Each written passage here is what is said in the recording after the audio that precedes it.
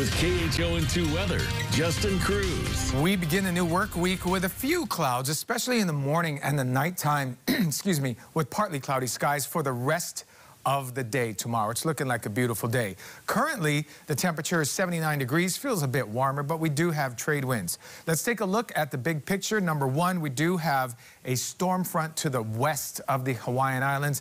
This is not going to affect us. It's just too far away. The only thing it's really doing is it's sending high clouds our way, and that's contributing to the cloudy skies. So that rainfall pattern that we're normally used to with trade winds remains, which are windward showers that ramp up at night and in the early morning hours, mostly dry in the afternoon. And then Wednesday through Sunday, a lot of this entire storm front breaks apart and moves away, and it's pretty much done. And that's when we get the sunshine back, because we're not going to have those high clouds filtering towards the islands. We do have some wet weather to talk about. A few showers tonight, but really tomorrow night. I know it's timed right during that lunar eclipse, but we do have some wet weather that will be moving into windward spots early Tuesday morning and late Wednesday night. So just a heads up, because that total lunar eclipse is happening tomorrow night. You might have to dodge some showers, but those showers will be moving quickly through. Most of the showers we're actually seeing right now are offshore, so most areas do remain dry. It was a bit wetter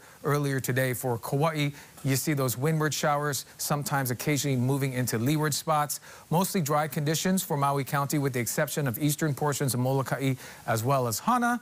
And on the Big Island, just isolated showers so far. Not a very wet night for the Big Island, although you could see those showers from offshore moving through. We have large surf for the east shores tomorrow. That's trade swell at 5 to 7. No more than 3 to 4 footers elsewhere. Again, cloudy sky, or mostly cloudy skies to partly cloudy skies tomorrow and Tuesday, election day.